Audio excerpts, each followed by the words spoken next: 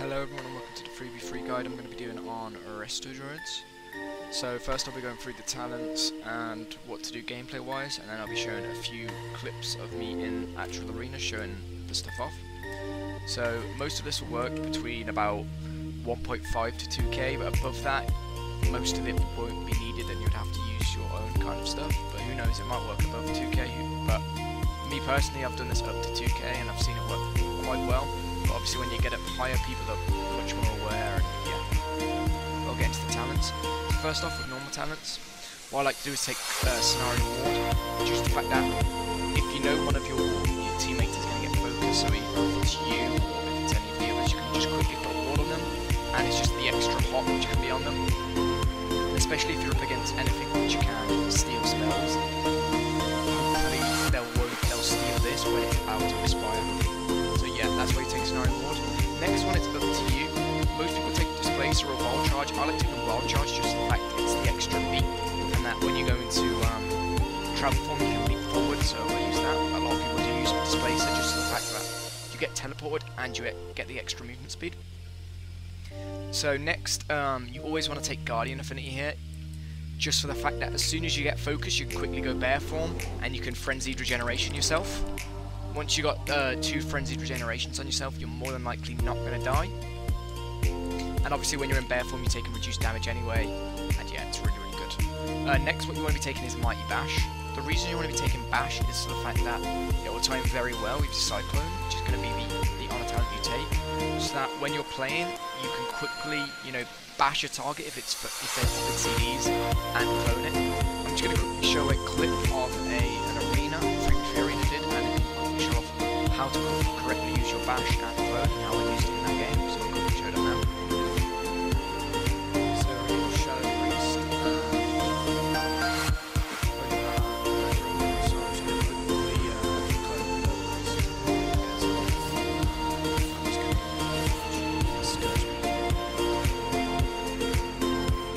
just going to clone this guy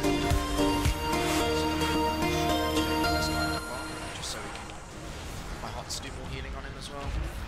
I'm going to Swift Mend him. I'm just going to pop Innovate here. I'm going to just quickly, I'm going to clone the Rogue. I'm going to get ready to stun the healer. No, I'm going to actually stun the SP and Focus Heal Scourge me. I'm just going to use Tree here and just Focus Heal him, make sure he lives. So I'm horrified. Just quickly heal everyone up, and I think the Holy Paladin will be dead. So yeah. So there, I just used the Panic Tree and just made sure I CC'd everyone. Because that guy was fucking great and Scourge me. Just quickly use my fences. Yeah, that's it. That's quickly use CC.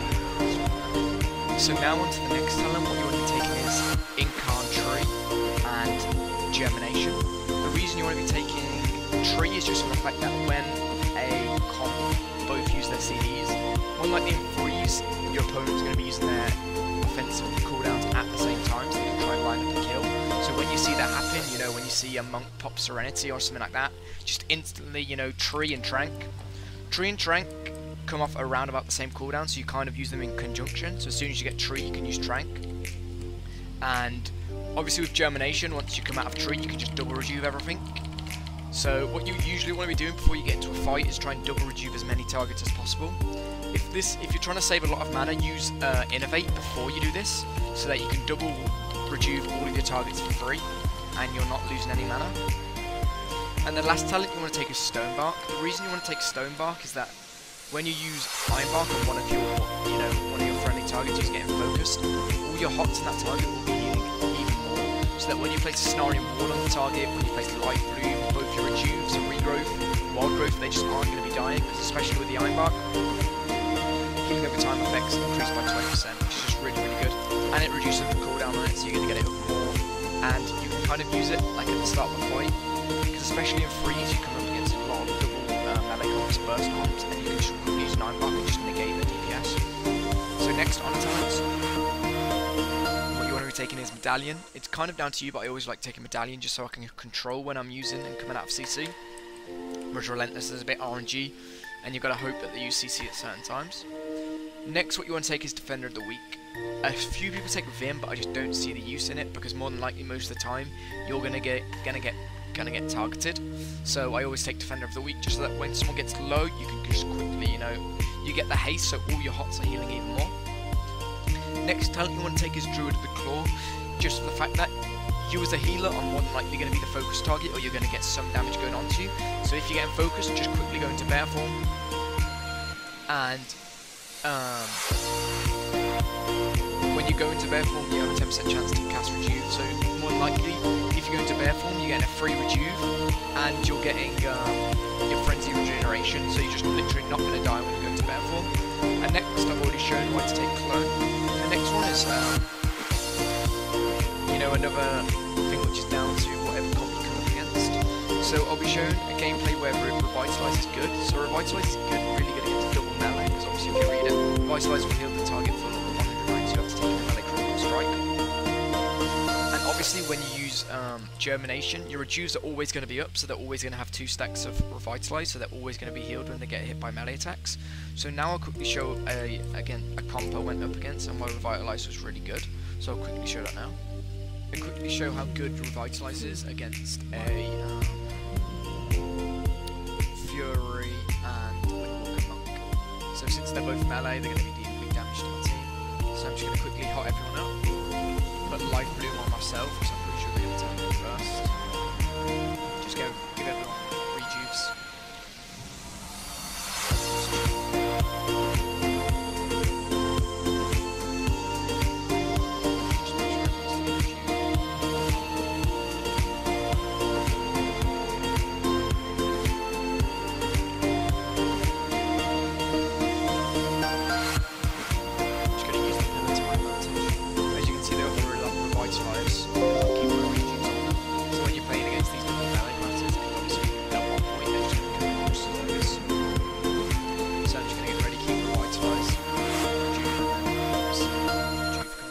So just keep Rejuve up on everyone.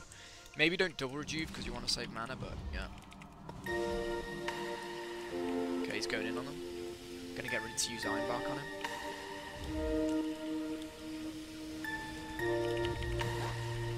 I'm just gonna stun this one now.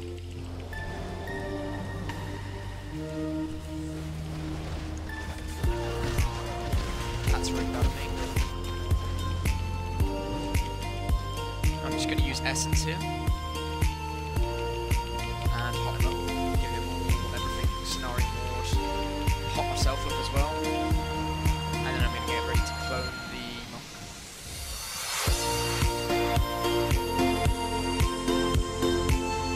You clone the Monk. Shit. Clone. I'm actually going to stun the Druid here, and then get ready to clone him. Clone him now. I'm dead. CC chain there.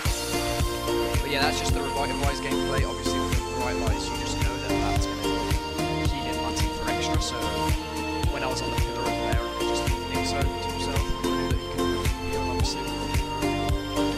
Revitalize.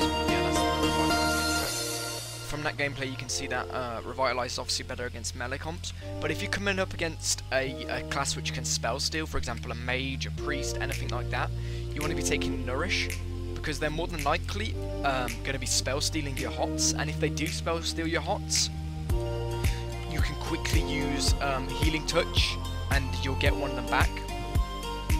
Another thing that you may want to take in consideration if you come against a lot of casters, say like a priest, a mage, something like that, you're someone you know guaranteed are going to spell steal, it might be worth taking Abundance, for the fact that if you have 3 targets in your arena and you double rejuve all of them, your abundance is going to be really, really high, and that means that your healing touches are going to be quicker.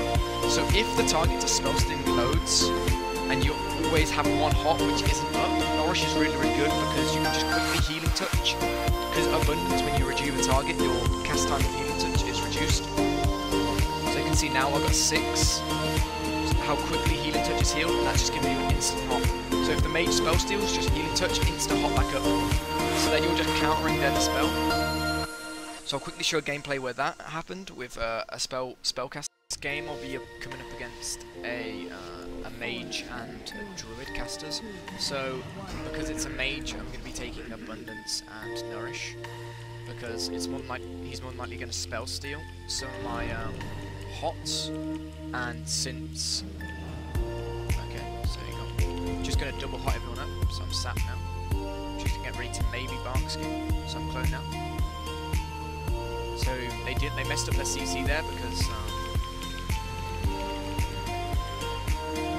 just going to quickly Ursa Vortex and stun the Druid. I'm going to get ready to line up a clone, so I'm full cloning now. I'm going to just innovate and then hot everyone up. Just hot everyone, so he's already used Ice Block already. I'm going to put Iron Block on the Warlock when I'm coming out of this molly. Just got to watch out just in case the Druid clones. So I'm just going to Iron Block him now. I'm going to move down the line of sight so that the Druid can't. I'm just going to fly over here so I don't get cloned. I'm just going to clone this healer now so he doesn't clone me. Cloned him full there. Just going to hot up the Warlock and get ready to clone the Druid again. Just going to clone the Druid now, he's stunned me. So he's probably going to clone me now as well. It's a really good fear by the Warlock. So I'm just going to use this. Quickly clone the Rogue. Just hot everyone up. Life bloom down, use, and get ready to stun the Druid. Once this Druid comes around the corner, stun him. Going to get ready to clone him fully.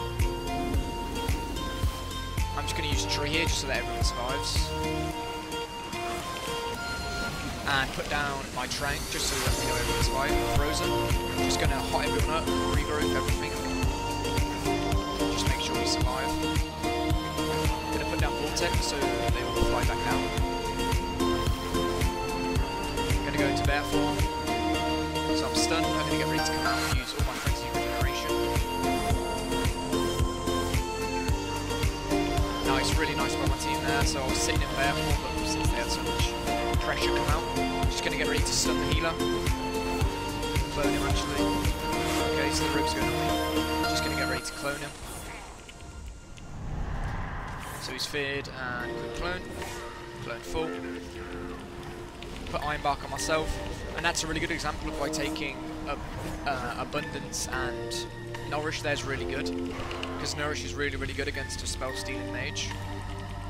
And obviously with Abundance, my healing touch is going to be healing even quicker. And obviously with Nourish it's going to be really, really good. But yeah, that's a good example of the Nourish. And finally, for your last talent, what you want to take is Focus Growth. Due to the fact that you're always going to have Life Bloom up on a target, for the fact that Life Bloom is going to be giving you clear casting. Quickly go to it. You're healing over time. Life Bloom has a 4% chance to cause a clear casting state, making your next regrowth cost no mana. So you always want to keep up your Life Bloom at all times, and especially because Focus Growth reduces the mana cost of your Life Bloom by 60%, and your Life Bloom always applies Focus Growth. So you can just make sure that you've always got Life Bloom up, and it's just really, really good for you. So that's it for the 3v3 guide. Make sure you look out